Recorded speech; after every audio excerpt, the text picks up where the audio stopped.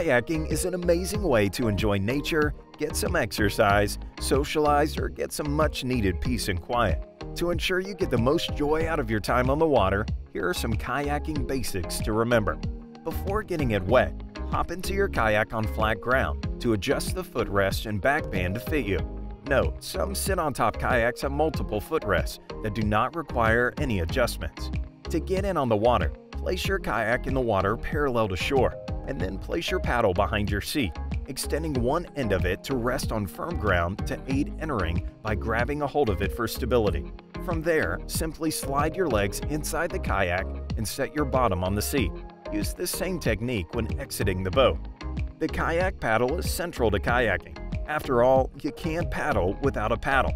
First things first, all kayak paddles consist of a blade and a shaft. Paddling should be relaxing, which starts with your grip. To find the right hand position, put the center of the shaft on top of your head, holding it so your arms form right angles at the elbow. That's how far apart your hands should be while paddling. When gripping the paddle, hold the shaft with thumbs and forefingers forming rings, like you're making the OK sign, and keep your other fingers loose. This technique allows you to orient your blades and gain reach without stressing your wrists. Many kayak paddle blades are not flat, they're asymmetrical. The spoon side of the paddle, or the power face, is designed for grabbing water with each stroke forward.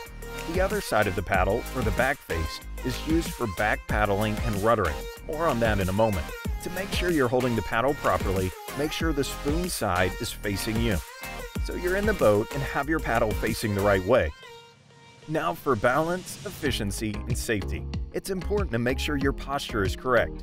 Keep your head, chest, abdomen, hips, and rear end evenly aligned. Also keep your hips loose, allowing the boat to rock under you.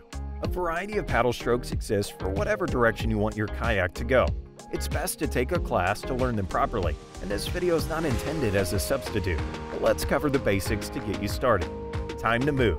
To go forward, starting with your strong hand side, place one blade as far forward into the water as you can comfortably reach, rotating your torso without leaning forward. Now pull the blade back toward you, keeping the path of your stroke parallel to the boat. Repeat on the other side. That's the forward stroke.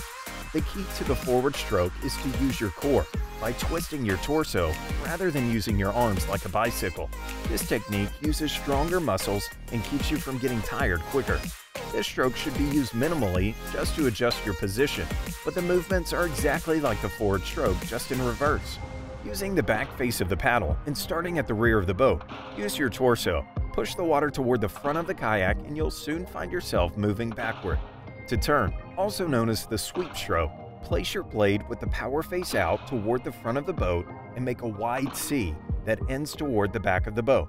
Doing this stroke on the right turns your boat left and vice versa. For a reverse sweep stroke, use the back face of the blade with the same motion starting from the back of the boat and finishing at front, pushing with your rearmost hand. As we previously covered, you can also use the back face of your paddle to rudder. This is a good way to turn if your kayak is already in motion. To use a rudder stroke, place the back face of your blade near the stern and apply pressure against the water outward.